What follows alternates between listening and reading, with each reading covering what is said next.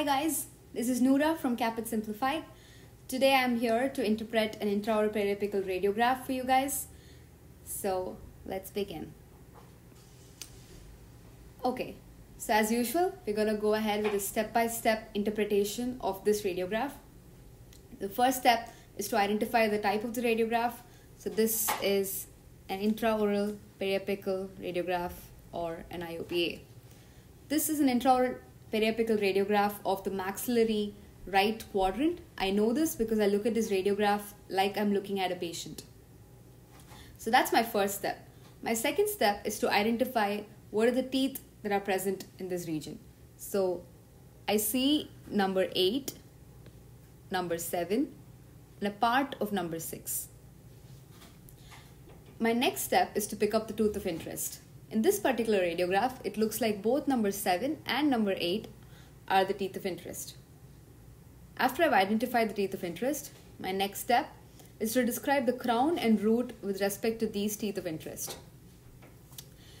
So, the crown of number 8 has a radiolucent area which is well defined, but it's also surrounded by a radio-opaque line. This radio-opaque line could be suggestive of a liner or a base, and this radiolucent area could be suggestive of either a dislodged restoration because of the shape of this radiolucency, or it also could be suggestive of a composite restoration that is radiolucent.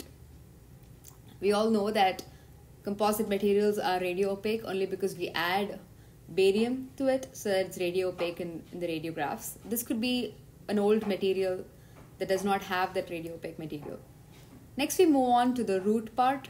So the root of this tooth looks normal. The pulp canal space seems to be normal as well. The periodontal ligament space is not widened. The bone surrounding this tooth also looks normal with the trabecular pattern. There's no radiolucent area or radio-opaque area in the periapical part of this tooth. Although I do see that the interradicular bone has receded, there is some horizontal bone loss in this patient between all the teeth that's radiographed in this particular area, number 7, number 8, and number 6. Next, we move on to number 7, which also has a well-defined radiolucency in the crown part of the area. Again, we see a radio-opaque line, which could be suggestive of a liner or a base. And this radiolucent area could be suggestive of a dislodged restoration or a radiolucent restorative material, maybe composite. And then we see that the pulp canal space looks normal. The pedial is not widened. The periapical area is normal as well. The trabecular pattern looks good. And again, we see interradicular bone loss with respect to number 7. We have only a part of number 6 over here. The apical area seems to be cut off, and we don't have the distal aspect of this tooth. But with what we have in this radiograph, I can see that this tooth has a coronal restoration because of the appearance with a radio opacity in the center surrounded by a radiolucent area. This could be suggestive of a PFM crown, but it does not seem to have undergone any endodontic therapy because the pulp canal space is patent and looks normal. The pedial space is not widened. I cannot comment on the periapical area because we don't see very clearly in this particular radiograph.